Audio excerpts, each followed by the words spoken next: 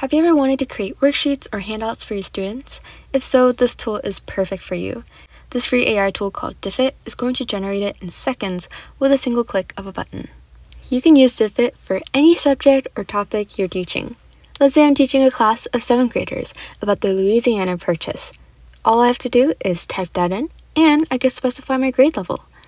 Click the green Generate Resource button, and there you have it. It's an entire handout with the reading passage tailored to your grade level, a bullet point summary, a list of vocabulary words, multiple choice questions, short answer questions, and open-ended discussion prompts. Now I'll tell you a little bit more about each section. For the reading passage on this topic, you can see the exact sources that were used to generate the text. Next we have the summary, and you can edit or copy any of these sections. And anytime you see these 3 green stars, such as the vocabulary words, that means that you could generate more automatically using AI. We could do the same for multiple choice. You could specify the type of questions here that you want. So here I'm going to choose extended thinking, and I want a total of 5 multiple choice questions. I'm going to click generate, and here they are. You can scroll to reveal the correct answers as well. Below we have our short answer questions with simple answers and various settings to choose from, and our open-ended prompts really encourages your students to think a bit deeper. Once you're satisfied with all of these resources, you can go up to the page, and there are several settings for sharing and translating.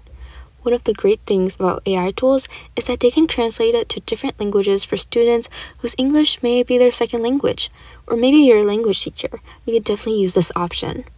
In terms of sharing, you have the option to print this out or save this as a PDF. But personally, the coolest thing about Diffit is that you can export it to Google Docs and Google Forms. When you export it to Google Docs, you have several options. I'll show you what the printable version looks like. As you can see, it has all the content and it's super well formatted. I love how they have lines for your students to simply write in their responses. And since this is a Google Doc, you can make edits to adjust the format and the wording before you print it out. Next, I'll show you the digital template. It basically looks the same as the printable version, but on the bottom, instead of having lines, students can type their answers into the box. This can also be exported to Google Classroom, and each student can have their own version. Finally, I'll show you what it looks like with Google Forms. The top section includes the reading and vocab, but what I love is the assessment section.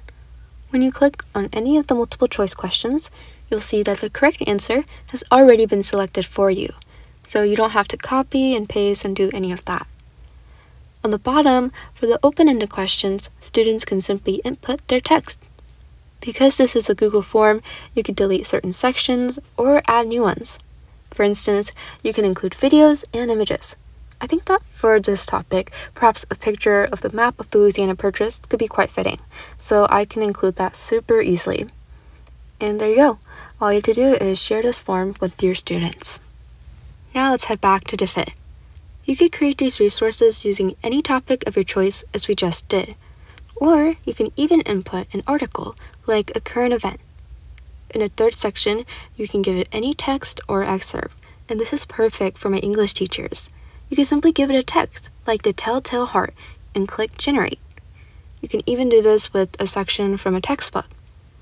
And in a matter of seconds, you created a handout full of resources and reading comprehension questions.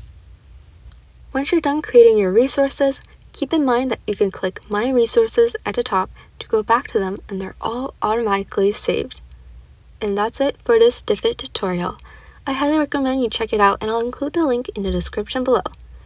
If you found this video helpful and you want to explore more AI tools, feel free to like and subscribe to our channel. We also have a free weekly newsletter for more resources like these. Thank you for watching!